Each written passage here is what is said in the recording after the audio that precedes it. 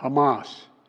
In this moment of tragedy, I want to say to them and to the world and to terrorists everywhere that the United States stands with Israel.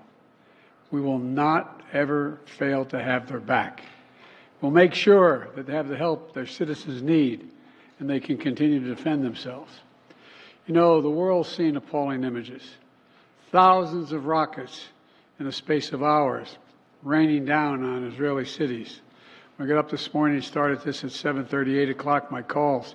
Hamas terrorists crossing in Israel, killing not only Israeli soldiers, but Israeli civilians. In the street, in their homes, innocent people murdered, wounded, entire families taken hostage by Hamas. Just days after Israel marked the holiest of days in the Jewish calendar. It's unconscionable.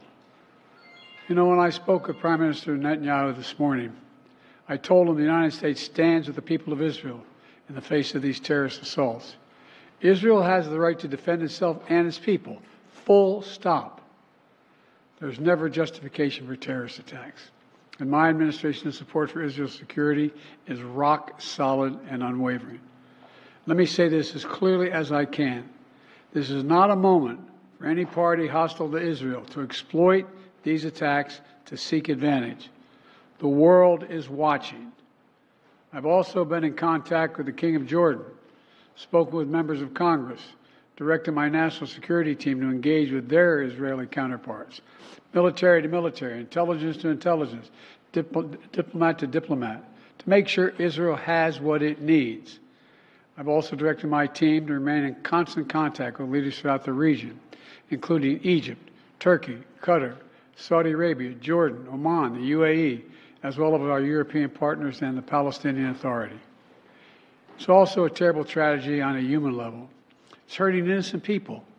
Seeing the lives that have been broken by this, the families torn apart, it's heartbreaking.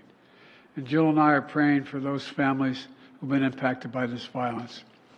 We grieve with those who've lost their loved ones, lost a piece of their soul. We have hope for swift recovery for many who have been wounded. But we're going to remain in close touch with Prime Minister. I personally am going to remain in close contact with Prime Minister Netanyahu as this situation continues to develop. And let there be no mistake, the United States stands with the state of Israel, just as we have from the moment the United States became the first nation to recognize Israel 11 minutes after its founding 75 years ago. Thank you very much. Mr. President, was there an intelligence failure?